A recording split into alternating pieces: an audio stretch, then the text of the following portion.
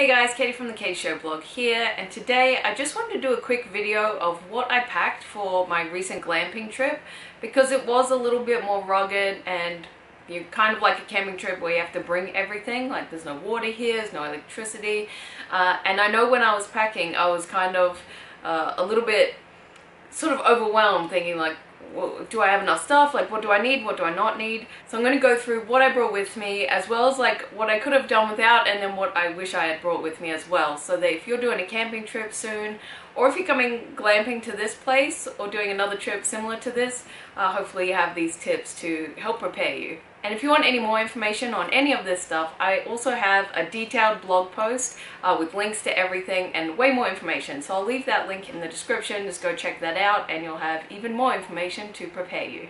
And lastly, if you like this video, please remember to hit the thumbs up button. It really helps me grow my channel and share these videos with even more people. Subscribe if you haven't already, and leave a comment. Like, tell me what you like to bring camping or what you couldn't live without when you're on these type of trips. But for now, let's get into it. So firstly, I will say everything fits into this bag. It's my Patagonia bag. I take this bag traveling everywhere. I pretty much have exclusively used this bag for travel for a long time now. And it fits so much stuff. And what I like compared to like a regular backpack is that it's just one open section. So you can actually fit a lot more. Even though it's a backpack, it's kind of deceiving because it seems like you can't fit much stuff in there, but since it's like a big open space, you can really cram a lot in there. So I love this one, and it's all I'll use now. So the first thing I bought was this giant blanket, and you're probably thinking like, number one, why a big blanket? And then number two, how did that fit in there with all your other stuff as well? So this blanket was really because I'm traveling with my dog, so I just wanted to have something for her to have familiar smells, and she really likes this blanket. So I brought this mostly for her, but I spent my first night here last night and it does get really chilly overnight, so I pretty much stole it from her and I was really glad I had it. And how I was able to fit it in here was that I used one of these bags, and I have a full tutorial on these bags on my YouTube channel. But they're just no vacuum space saver bags. So you don't need a vacuum, you just shove the stuff in and then squeeze all the air out, and it compacts down really small. So I put the blanket in that and it just pretty much laid at the bottom of the bag really nicely. Now I'll just go through everything I bought. So there is no phone connection, there's no electricity or anything like that here. So for fun stuff, I just brought my coloring book and pencils, so that in the evenings I could just like sit and color. And I also brought my Kindle. So both really fairly small and light things, so they're easy to pack. And that's about it. Aside from that, it was only in the evenings, so I've pretty much just done a bit of that and gone to sleep. I brought a couple pairs of underwear. I bought 2 pairs of underwear and the bra that I'm wearing, so that's all I needed. And I will say, if you fly Emirates, they always, if you're on a long flight, they always give out one of these, and it has like, you know, little comfort items for the flight. Just toss all that out because it's not that good, but keep the bags because they come in handy for packing and like separating everything. For clothes, I just had one shirt and shorts, the outfit I'm wearing, and then I brought one spare shirt and shorts just in case I spilled something on this, or you know, wanted something fresh for the drive home. I brought one waterproof jacket. Definitely bring this because just in case it's raining, and definitely leave that packed at the top because when you get here you have to walk from where your car is to where the dome is. So just in case it's raining when you get here, you can quickly throw that on and don't have to dig through the bag. One pair of pajamas. I brought one like swimming dress, swimming cover up, just because there's a beautiful fresh stream that goes all the way through this. So I just put my swimmers on, put the dress over the top, and walk down there to go for a swim. I also bought one light dress, just like a light maxi, just in case I was like wanting to wear it during the day around here. I haven't used that, so I wouldn't bring that again. I've mostly been walking around my swimmers or just a shirt and shorts. Now I did bring one pair of leggings and one long sleeve shirt, and that's been something that I just put in there thinking I wouldn't know if I would need it or not, but I'm really glad I bought it because it does get a little bit chilly in the evening, so when I make a fire outside I can just wear that and keep comfortable.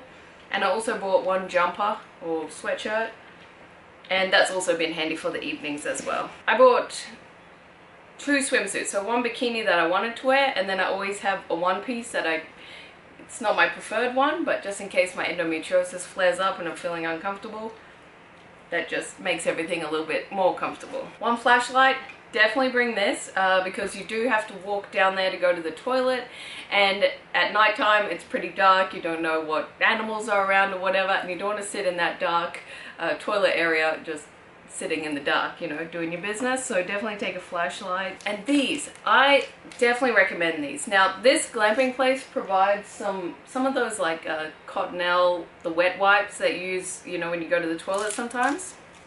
Definitely bring your own, but bring these ones. They're called Epic Wipes. You can buy a big box of these on Amazon, and they're all like individually wrapped, and they're resealable. So you can, it's just like a really large, it's like a portable shower wipe, but it smells amazing. It's all natural eucalyptus. It's biodegradable, and they just freshen you up so much nicer than those wet wipes that kind of smell like, it's like a toilet smell. I always think of toilets when I smell that. This just smells like a koala's home. It's beautiful, it smells amazing, and they're just really good quality. So I packed a few of those, probably about 4. So for toiletries you really don't need that much. I brought a face wash, toothbrush, toothpaste, deodorant, face sunscreen, hairbrush. I brought a tinted moisturizer and like my mascara as well, but I don't really need it, so I wouldn't bring that again. I would just do the basics for hygiene and nothing for like makeup. Also in the hygiene department, I brought my Pixie cup. These things, I just swear by them. I didn't know if I would need it, I probably wouldn't, but again, with endometriosis, you just never know what's going to happen, and I'd rather be prepared than not prepared. If you haven't used one, I have a tutorial for menstrual cups on my YouTube channel as well as on my website. You gotta make the change. You will not regret it. Okay, and lastly, I bought a trash bag because I wasn't sure if they would have like any sort of trash bins or bags here, but they do have a little bin here, so that was unnecessary. And the last thing I brought that went in this bag was just my towel, so for when I went swimming I could come back and dry off or just sunbathe by the water. They do have towels here though. Mine's more lightweight and I prefer to use it, so like I'm glad I bought my towel, but if you're really pressed for space, you don't have to. Okay, that's it for this section. Now let's get into the cooler and the outdoor stuff. Right, so this is not my cooler, it's just inside the dome, but I have my little one outside. I'm not gonna open this for too long, but I'll show you what other food I brought. So what do we got? We got some basil, cheese, and turkey there. That's just to make sandwiches. I pre-made a couple of like McMuffin type things, just I think it's just turkey meat, cheese, and egg for breakfast.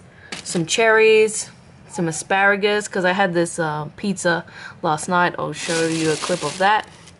Chocolate, obvi. And I think those are just ice packs and like some rice crackers. And of course some mommy juice. And that's about it. The only other thing I brought that I already ate was the pizza base. I'll just take everything out of the bag. Be right back. Okay, so for food that's not inside the cooler, I just got bread rolls to make sandwiches, Vegemite because Aussies don't go anywhere without Vegemite, a couple of bananas, 2 protein shakes, and if you struggle to digest like carbs or milk or dairy or anything, get some of these. I get them off Amazon. I'll leave a link below, but they don't like fix it, but there's a big difference if I take it or if I don't take it. So it really helps me. And you just take one of those before you eat, and then it helps to, it's just the enzymes to be able to digest that food. Really helpful. So this is a little outdoor area that's here at the glamping. The grill is here, and then the fireplace is already here as well. So the last thing I brought was just a couple of bundles of firewood. I brought 2 for this 2-night stay. I probably could have just used 1 because there was also a little bit left over from the last people. But yeah, that's the last thing, and this is a really nice place to just sit, cook your food, and just chill out because you can just hear the running water from the stream. It's very peaceful.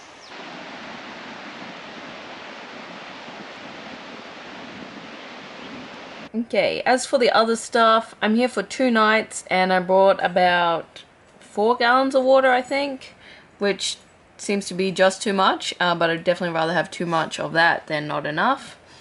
Coco's bag, obviously, she's sleeping. Is that your toilet that you're sleeping on? Whatever. Bought a life-size cardboard cutout of Dwayne The Rock Johnson. That's maybe unnecessary. Okay, so cooking related things, I've kept it super simple. A couple of fire starters, a lighter, some alfoil, and a pan to cook with. I'm not really sure those are meant to be in fire, but I've been putting it in fire and haven't died yet. These also were in the glamping dome when I got here, so in case you need those, I also haven't used them. But like I said, like I keep things super minimal and simple because I don't like carrying more stuff than I have to. But you could really make things, you know, as elaborate or as simple as you want. And Coco's bag, so for her stuff, I just brought food, puppy pads, you know, a couple of bowls to eat, and I bought some of these, which she's never had before. And honestly, it's the least anxious she's ever been while traveling, because I gave her one of these on the first day and she's just been obsessed with it ever since we got here. So that was a big win. Now, the last thing I packed was photography gear. If I wasn't a travel blogger doing this specifically to make content for a website, the only one I probably would bring would be my GoPro, and I would bring it with my Shorty selfie stick, which it's a selfie stick that doubles as a tripod, so it's really handy if you're by yourself. Actually, I probably would bring it with this and the Gorilla Pod, which is what I'm using for this camera right now, so I'll get a little clip of it and show you in a second. But that's all I would take, because then you have the versatility with this to be able to go swimming, take some photos and videos of the dome and things like that, without needing to swap cameras for each thing. So that's the last thing. I hope this video has been able to help you prepare for your next outdoor camping or glamping trip. Alright, see you next time. Bye!